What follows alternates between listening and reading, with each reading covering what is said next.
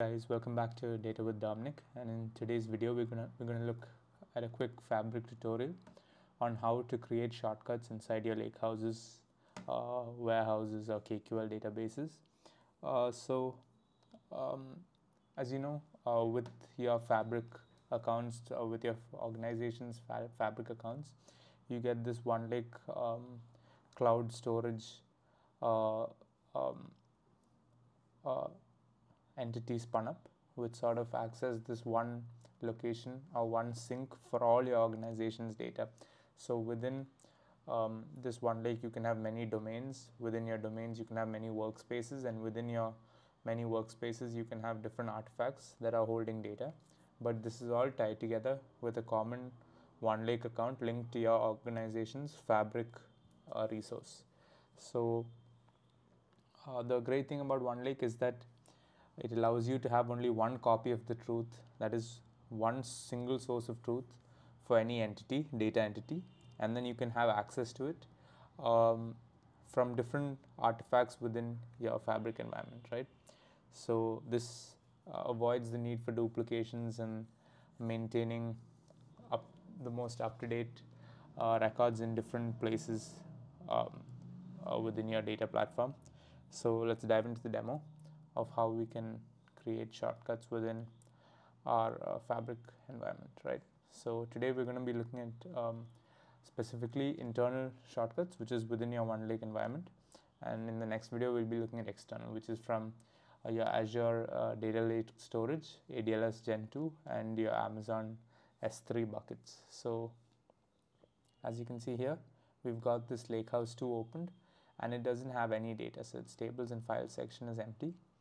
But suppose I had another Lakehouse. Suppose I was working in marketing, and then I needed some data that the finance team had access to. So I come over to their Lakehouse. It might even be in a different workspace, which is not an issue. But suppose I came over to one of the finance Lakehouses and opened up that Lakehouse. Oh, sorry, got the wrong Lakehouse 1, right? So this is, say this is the finance Lakehouse, right? And they had all sorts of files and other tables that maybe I might need access to at some point for some use case that I have specifically, being on the marketing team, right? So now I don't want to copy this whole data into my own Lakehouse and transfer all that data and use all that compute and then have the headache of keeping that data up to date or keeping the schema up to date in case of changes that the finance team makes, and the use case that I had needs to track it closely. So to avoid all that, we can use shortcuts, right? So what we do is we just come to this get data button in the top of our destination Lakehouse and click new shortcut. Once we click new shortcut, we have three options. So internal sources are from anywhere in your Microsoft OneLake entity, and external is ADLS Gen 2 and Amazon S3. So I'll be looking at these two in the next video, but for now we'll be looking at internal sources. So let's hit OneLake, and here you have a video you have a list of all your data artifacts. So as I've explained previously, you have mainly three data artifacts which actually store the data in Fabric, which is your Lakehouse, your warehouse, and your KQL DB. And you have access to the tables within all of these, and you can move them around since they are all not move them around, you can have access to them from each other. Since they're all based on this Parquet storage format, you have access to them from other entities, from other artifacts. So a table that I have in a warehouse, I can use it in a Lakehouse, and so on. But for now, I'm just going to keep it simple and try and pull some tables and files which I have in our Lakehouse 1, which we said might have been a finance Lakehouse. So I click on that Lakehouse 1, and you can see I've got some tables and files. So what I might want to do is, suppose I want this products table. As of now, you can only choose one table. You can't do a multi-select. But as of now, if I wanted this products table available to me within my new Lakehouse as part of the marketing department of my company, I can just hit that and click create.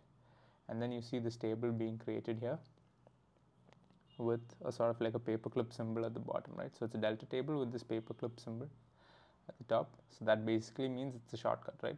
And similarly for files, if I want to move some files from there, I can just hit new shortcut, Microsoft OneLake, go back to that same lakehouse I was talking about. There were some files there. Choose one of those files.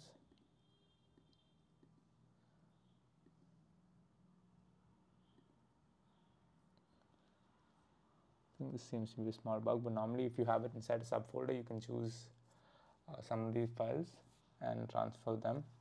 For now, I'll just keep it as table, so you can transfer another table, students, create.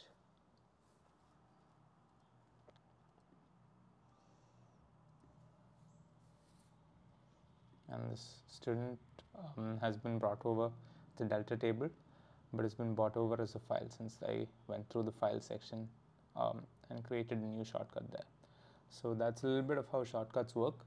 So now this same table which we had in Lakehouse 1, we have a live connection to it from this Lakehouse 2, and we can use it as if it were present in this Lakehouse itself.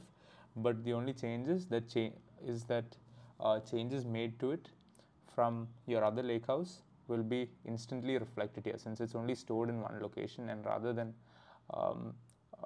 having access to it in that particular location and then a copy of it here, this is just one single copy of this products table, and if any changes are made there, they will be reflected here immediately. Any changes here will be reflected there immediately as well, so be wary of that as well. And yeah, that's a little bit of how our shortcuts work.